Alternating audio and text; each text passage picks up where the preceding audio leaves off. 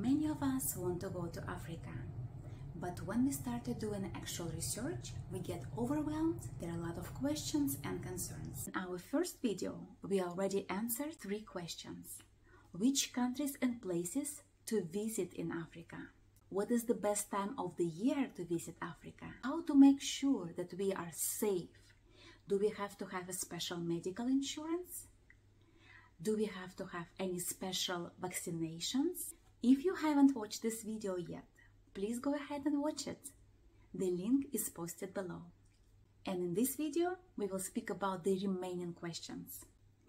What are the requirements of entry for South Africa, Zimbabwe, Zambia, Botswana, and Tanzania? Should we plan all the places and activities ahead of time while we are still in the United States, or should we plan them the way we go? How to make sure that we get the most out of our money and not being taken advantage of? Should we exchange the money, or will they accept credit cards and US dollar? How to pack, what to take with us? What about the internet and cell phone? Do we need any special international plan? South Africa doesn't require any visas, but you need to show them your airline ticket flying out of their country.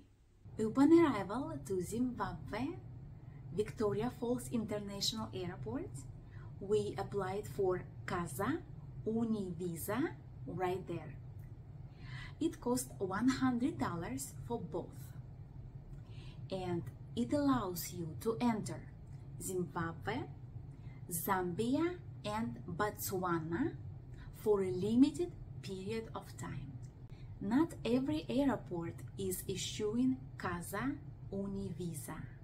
There is a website, link below, where you can go and read more about it, or just follow our itinerary and you will be fine. In order to get to Tanzania, we needed a separate visa. We had to apply online while we are still in the United States. It is a 1-year visa and it is $200 for both. There are a lot of websites offering this visa, but we went to the American government website and got the link from them. Those both links are posted below. We applied and paid while we were still in the United States, and we got an approval in 2 weeks via email. As about any other documents, they ask us to show them passports and our COVID vaccination cards. They ask us to show them our airline tickets flying back home to the United States. In some airports, they asked us to complete some simple forms with general information such as your name, gender, your flight number, and the name of the hotel you are planning to stay in their country. Next question. Should we plan and pay for all the places and activities ahead of time while we are still in the United States, or should we pay the way we go? While in the United States, of course, we had a general idea of what we want to visit and where we want to go, but we tried to avoid to pay for anything ahead of time, unless we had to. For example, while in the United States, we paid ahead for our airline tickets flying from the United States to South Africa and back from Tanzania back to the United States. Also, we paid for our airline tickets flying from South Africa to Zimbabwe, because the country you're entering in wants to see when are you flying out of their country. And the third thing we had to pay ahead of time, it was visa to Tanzania, because it's supposed to be applied and paid from the United States territory. I recommend this approach for a few reasons. First, we didn't want to provide our credit card information to some unknown and possibly unsafe websites. We didn't want to be charged in case if our air flights are cancelled. Because every hotel we stayed at had free internet access, it didn't take long to book your next airplane flight or next hotel stay a day or two in advance. And finally, it felt good to have some flexibility and less pressure of meeting any future commitments. Our next question: how to make sure that we get the most out of our money and not being taken advantage of? I'll be honest with you, planning this trip was a little bit confusing. First, I couldn't understand why in a country where the cost of living is so low, the prices for Western tourist services are so high. And we speak about thousands of dollars per person. When we talk to some local people and they promise to us to give us a great deal without a middleman, in reality, their prices were much more expensive in comparison to those that we have already found online. In many places, there are no fixed prices, so it seems as they try to overcharge you. And then if you express some confusion, then there will be a lot of bargaining. After a while, it gets old and tiresome.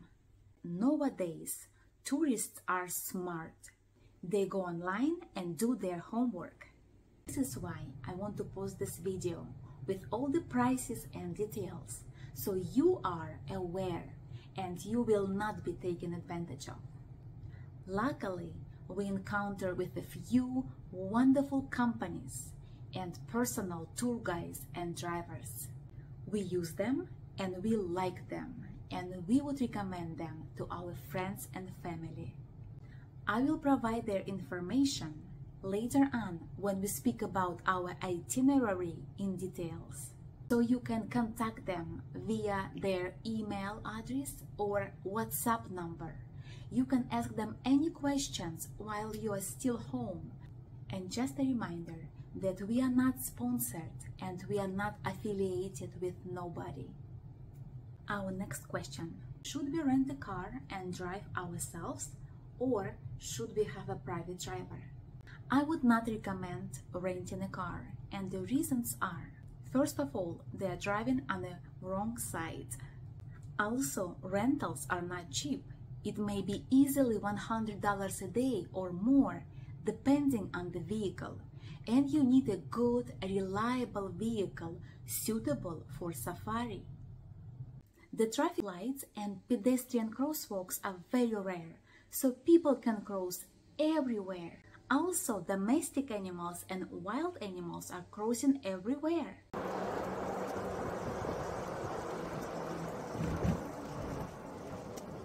Wow, that's great. Cars, motorcycles and bicycles are driving on your right, on your left, and everywhere they can squeeze. There are almost no speed limit signs, but the cops checking your speed limit on the roads quite often. Per our driver, they are very corrupt and they love bribes, so they will be very happy to stop you. In addition, their gasoline stations are very sparse. You have to always keep it in mind to make sure that you will not run out of gas. Their roads are really bad, especially in the parks. Oh, wow.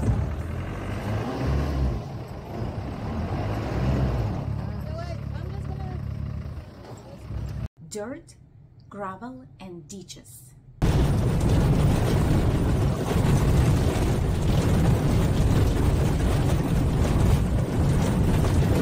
So we saw quite a few vehicles on the road that are broken or have flat tires or stuck in a ditch. Many roads are one lane only, so it is quite a challenge to maneuver it around when you meet with another vehicle, especially when you drive on a steep road alongside the ledge.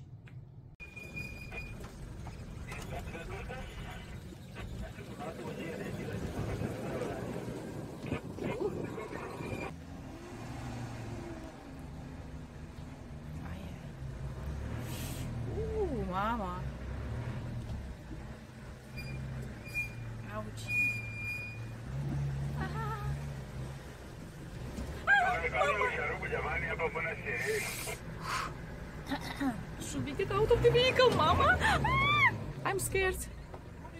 Where would you? Okay.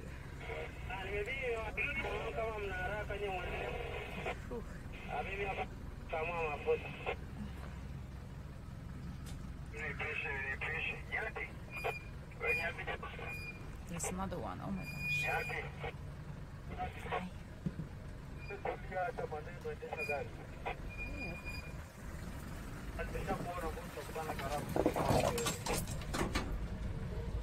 And especially when it is foggy and you don't see anything around you. A lot of areas with no cell phone connection. Think about it. What if you drive in the wilderness, you got lost, you're out of gas, you have a flat tire, there are no people around, but you're surrounded by hungry animals, and you have no cell phone connection? Another question, should we exchange the money or will they accept credit cards and US dollar? Each of these countries have their own currency, but luckily everybody accepts credit card and US dollar. We exchanged some money in South Africa and Tanzania to pay for some taxes, but we didn't have to do that. Often hotel will arrange a taxi for you and you will pay for the taxi, for example, to the airport with your hotel bill using your credit card. Next question, how should we pack what to take with us? Pack as light as you can. Make sure you have only carry-on, small suitcase on the wheels and a bag. This trip has a lot of flights, so it is much less stressful knowing that all your belongings are with you. Clothing should be reusable and dry quickly, so you can wash it and wear again. Make sure you can layer it up. For morning safaris, make sure you have some serious warm clothes, including a hat, gloves, and fabric face mask. For day safari, never wear black or dark blue. One day I was wearing a black long sleeve top and tsetse flies were biting me non-stop. All my torso and arms were burning. Have a hat with the holding strap. Otherwise, during safari, it will fly away. And of course, sunscreen. Travel adapter set. During our trip, we encountered with at least 2 or 3 different outlets, but this one is a must. You'll need it everywhere. And the last question is about the internet and cell phone connection. Our provider is Verizon, and we got flat rate travel pass of $10 a day. So if you use it today, you will have to pay $10. If you are not planning to use your internet today, then turn your cell phone on airplane mode. So at the hotel, I used their free internet using my computer, and I kept my cell phone on an airplane mode most of the time. So now we finished with all the questions, and let me stop right here. In my next video, I will provide you with our exact itinerary and step-by-step guide. I will provide you with important links, prices, and contact information of those people and services that we personally used, liked, and that we would recommend to our friends and family. I will tell you all the truth about the amazing things Africa has to offer and about some unpleasant things that we should avoid. So my goal is that after watching these videos, you feel knowledgeable and comfortable going to Africa. If you have any questions or suggestions, I would love to hear from you. Please like and subscribe so you can watch my next video.